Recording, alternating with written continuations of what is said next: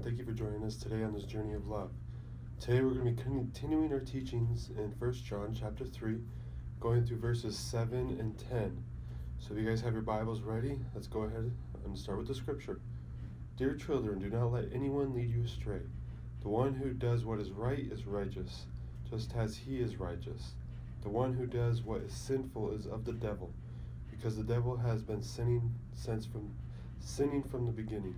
The reason the Son of God appeared was to destroy the devil's works. No one who is born of God will continue to sin, because God's seed remains in them. They cannot go on sinning, because they have been born of God. This is how we know who the children of God are and the children of the devil are. Anyone who does not do what is right is not God's child, nor is anyone who does not love their brother or sister. Awesome. So we have the scriptures. We're just going to jump in some commentary. So I hope you guys are ready. We start off this verse in verse 7. It says, Dear children, do not let anyone lead you astray, showing that if we do not keep our focus on Jesus and stay in fellowship with him, that we are vulnerable to being led astray. And this is a way that Satan likes to distract us. So Satan is very distractive, deceptive, and these are things that he likes to do since the beginning of time to distract humans from God. And he usually does it with worldly things, with lies and things that might not seem so harsh or so sinful at the time, but they turn into something that's saying if you give the devil an inch, he takes a mile. For we are part of this world, and we must remember that we must always stay on guard, guarding our hearts and not leaving it open to lies.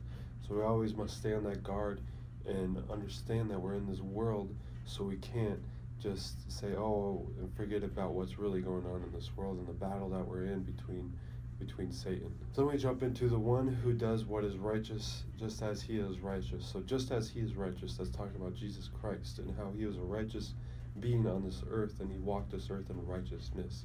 So we must stay in fellowship with Jesus Christ, and we will walk in that righteousness as Jesus Christ did on this earth. So we see that the one that is sinful is of the devil, showing us that the devil has been sinning since the beginning. He has been a murderer from the beginning, stated in John 8:44. As he is the father of lies, there is no truth in him. We see this in Genesis, where he goes against God and is thrown out of heaven, and he continues the sinful acts in the Garden of Eden. This showing that sin comes from the devil, and these are his works, showing that he is the creator of sin. The purpose that Jesus came was to destroy the devil's works. This was also stated in Hebrews 2:15. So we see here in these few verses that Satan has been sinning from the beginning. He's the one that created this sin with Adam and Eve in the garden, where he tempted Eve to eat the apple. That was the first sin, the fall of man, and the devil was the one that tempted. So we can see, and we can always look back on that first thing of how the devil acts in our lives, where he tempts us with something that might not seem so hurtful, or he might, like he did with Eve, where he tries a lie and say, God's holding stuff from you. You need to take this apple to see the truth. So we just need to stay on guard with that and understand that that's how the devil operates. So then in verse 9, we see again that no one born of God will continue to sin, and the seed of God has been planted in us and remains in us. This we could also call our conviction that once we become part of God and accept his Son as our Savior, he is in us, guiding us down the straight and narrow path he has for our lives. This is how there is no sin in us when we are born in him, for the Lord is in us. But if we are led astray, that means we have another God guiding our ways, which would be the God of this world, the devil. So God has planted that seed in us, and when we accept that seed, when we accept Jesus Christ, we have the Holy Spirit guiding us and condemning us on what is right and wrong. And if we do not listen to that voice and we choose to listen to the voice of Satan, he leads us astray and down that path of the sinful natures of this world. And that's the kind of there's just simple, there's no gray area. You either have the Holy Spirit, you're a child of God that's guiding your steps and is leading you every day, or you have you're a child of the devil, and you have sin and you have worldly natures leading your desires of every day. And it's a very simple way to see where your path is is by just determining it. You could even ask God, where would I lie? Who am I following right now?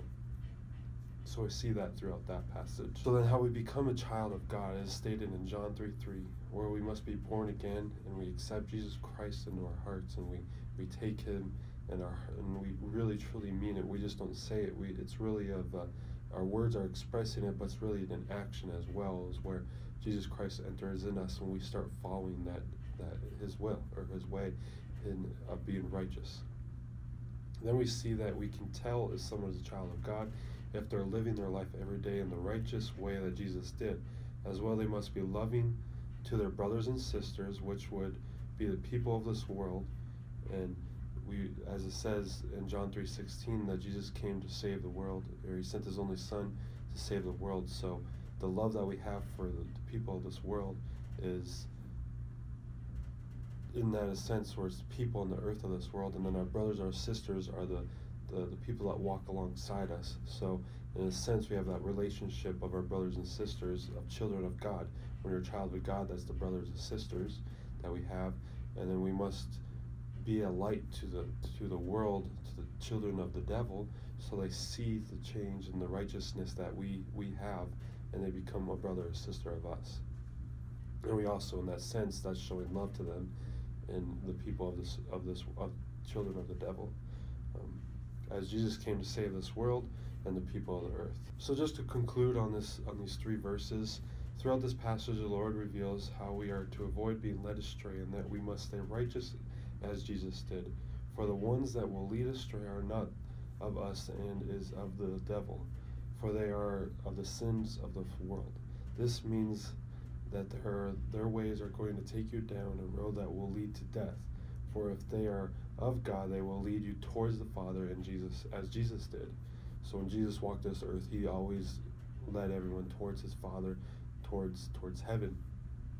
The beautiful things is that Jesus came to destroy the ways of the devil, and so that we can lean on him for the path that brings us to eternity. We must stay on guard, for Satan has been around a long time and knows the word more than we do, as he used it against Jesus in the desert. So as Jesus was coming out of his 40-day fast, Satan used the word tried to use it against God, and in the sense, so that shows us that Satan knows the Bible as well. So that's a good way to determine is people that lead us astray, they might know the Bible as well, but they don't have the Spirit, and they don't lead it towards heaven, and that one thing where the only way to heaven is through Jesus Christ. But Jesus knew the truth and had the authority to speak the truth. This is the same authority that we have. When Jesus is inside us, we have that same authority. So when Jesus came down from the Sermon on the Mount, all the people are saying, he spoke because he walked in that authority. And that's the same authority we have with Jesus Christ.